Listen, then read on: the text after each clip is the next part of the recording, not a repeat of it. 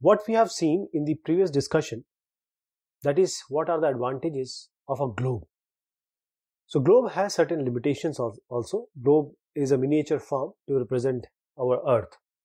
So a globe can be useful when we want to study the Earth as a whole, but when we want to study only a part of our Earth, say we want to know about our country, the states, district, town or villages, then the globe is of little help.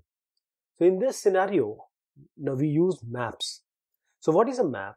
A map is basically a representation or a drawing of Earth's surface or a part of it drawn on a flat or planar surface according to a scale.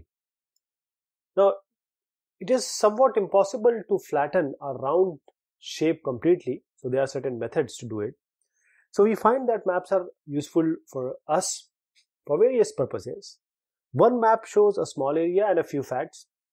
Some other map may contain as many facts, say as a big book.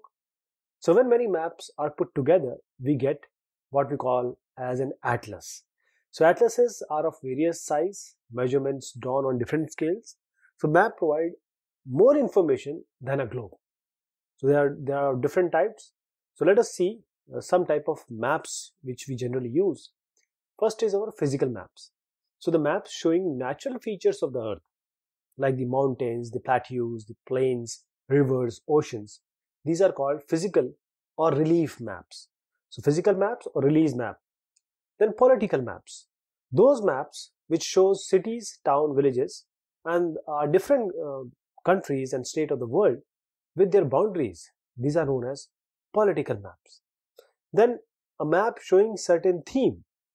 Thematic maps. Some map they focus on specific information, such as say road maps only showing roads, or rainfall maps only depicting the rainfall at a particular area.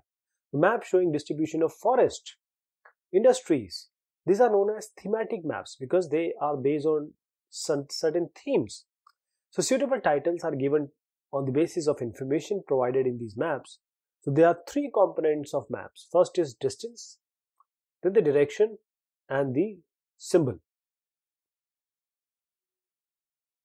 So the maps are physical map, political map and thematic maps. These are the three things we discussed, but there are various maps. There are choropleth map. There are so many maps actually. So what we said, there are three components of maps: distance, direction and symbol. So let us talk about the distance. So maps are drawings which reduce the entire world or a part of it to fit on a sheet of paper. You can also say maps are drawn to reduced scales, but this reduction is done very carefully so that the distance between the places are somewhat real. So it can only be possible when a small distance on a paper represents a large distance on a ground. Therefore, a scale is chosen for this purpose. So scale is what? Scale is the ratio between the actual distance on the ground and the distance shown on the map. For instance, the distance between your school and home is say 10 km.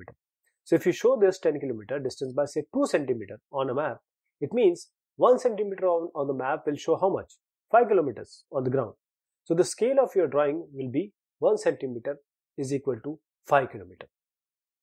Therefore, scale is very important in your map. Any map you are talking about, the scale becomes very important. So if you know the scale, you'll be able to calculate the distance between any two places on a map. So when large areas like continents or countries are shown on a map, then we use a small scale map. For example, 5 cm on the map, it can show up to 500 kilometers on the ground. This is called a small scale map. And when a small area like your village or a town is to be shown, then we use a large scale map. That is, say 5 cm on a map, it may just represent 500 meters only on the ground. So this is called a large scale map. So large scale map gives us more information than the small scale map.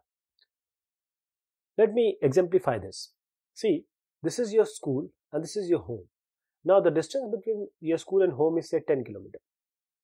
Now you cannot show 10 km on a paper. So you have to reduce the scale. Say this 10 km you represented by say 2 cm. Now this is a map. This is your school. This is your home. Now you represented this line just by 2 cm.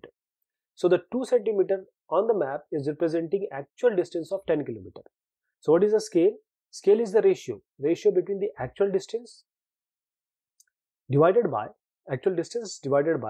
the distance shown on the map. So this is actual distance and this is a map distance.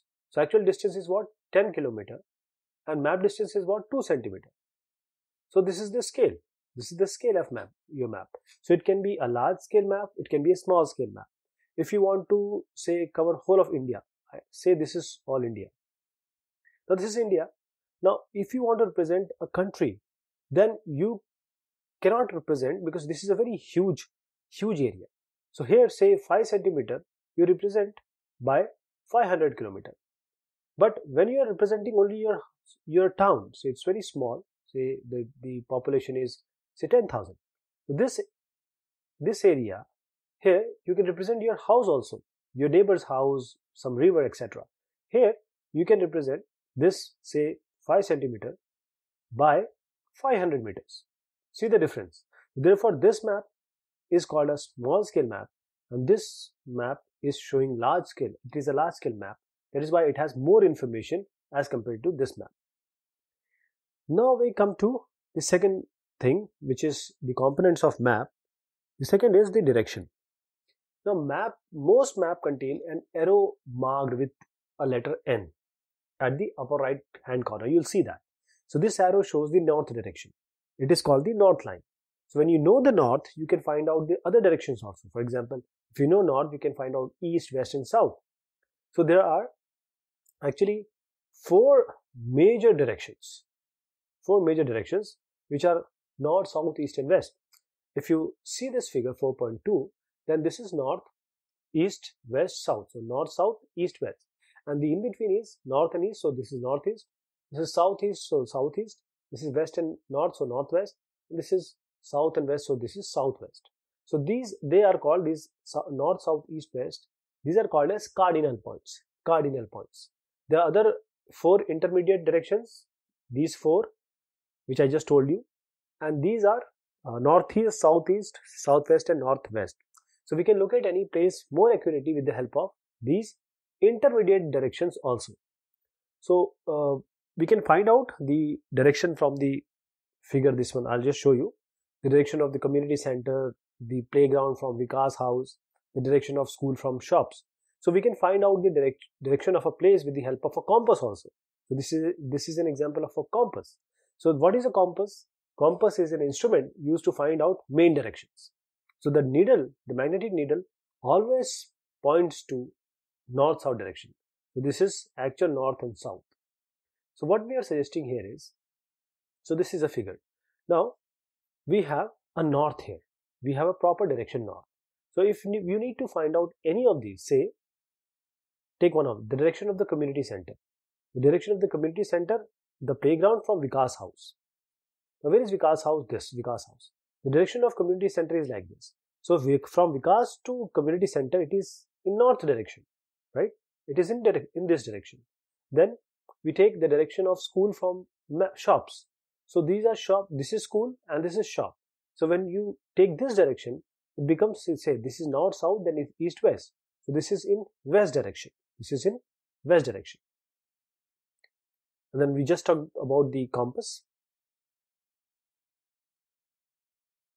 Then we have symbols. Symbology is very important when it comes to maps. So this is a third important component of a map.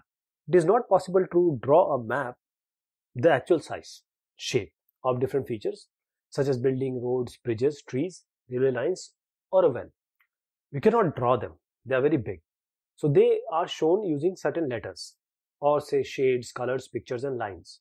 So these symbols gives a lot of information in a limited space. So with the use of these symbols, maps can be drawn easily and they are simple to read.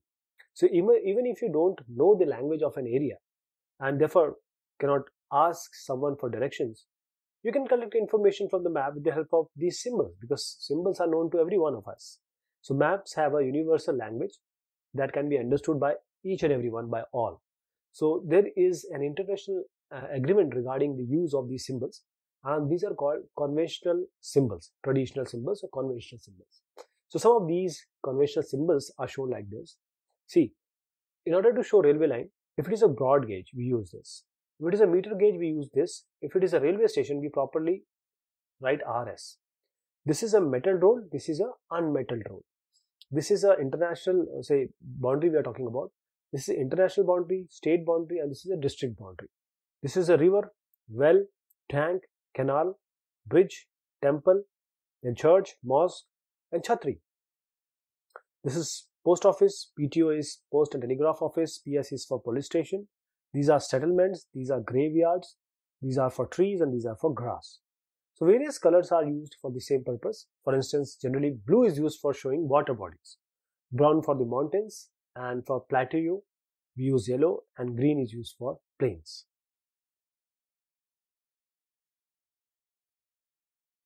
Then a sketch. What is a sketch? A sketch is a drawing which is mainly based on memory and spot observation, and it is not to scale.